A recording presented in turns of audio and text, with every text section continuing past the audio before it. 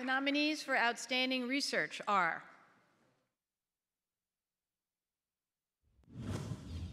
Guantanamo and Gitmo, 60 Minutes, CBS.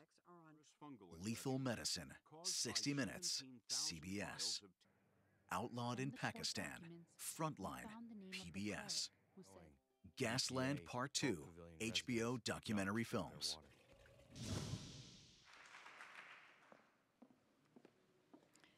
the Emmy goes to Frontline, Outlawed in Pakistan.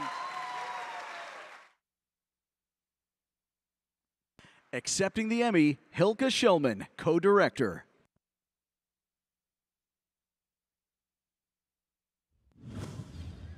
From the court documents, we found the name of the cleric who says he married Kainat and his son. We traveled to a nearby town to find him. मैंने कायनात सोमरो का निकाह पढ़ाया था मेरे पास licence है मैंने licence से निकाह पढ़ाया We had learned from her school and birth records that Kainat was 13 years old at the time.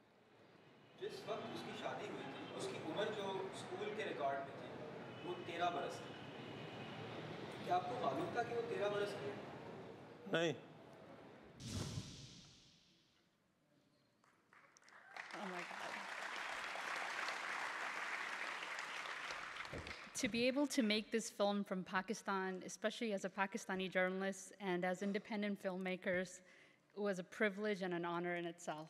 But Hilke and I are so honored for this recognition and really deeply moved. Of course, we did not act alone. This award is a tribute to the amazing, talented people we worked on this film with for over 5 years, especially our fantastic editor, Hemel Trivedi, who is a visual genius, and our APs, Dan and Shannon, and our amazing team of journalists from Pakistan who helped us track down people that even the courts weren't able to find. And 2 of them are actually here with us today, Ali and Misha. We also owe a lot of thanks to the Pakistanis who allowed us to follow them for 5 years with the camera. And a special thanks to all our partners who supported this film and who support independent films.